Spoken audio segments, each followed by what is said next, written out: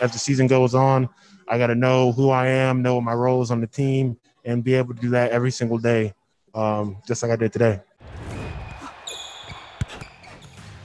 It's been a fun team to coach. Like I said, they're unselfish. They have high basketball IQs, and they're competitive. They want to win 1 through 12. So it makes you look like you know what you're doing. But in reality, you just have really good players who want to win and want to play together. I mean, we had 25 assists, 13 turnovers. So we moved the ball, we passed to each other, and they made shots. So we have a great team, great group of guys. And as I said, they're very unselfish, and they look to make each other better.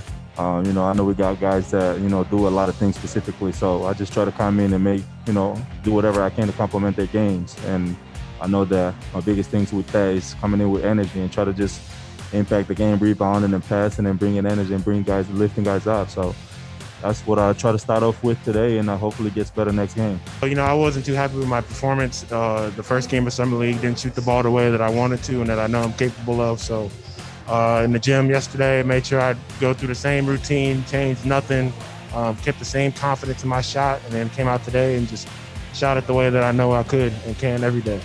When he gets open looks, I think it's going in, and so does he. So like I said, I think it's just a matter of the work that he's put in the offseason and how comfortable he feels on the floor.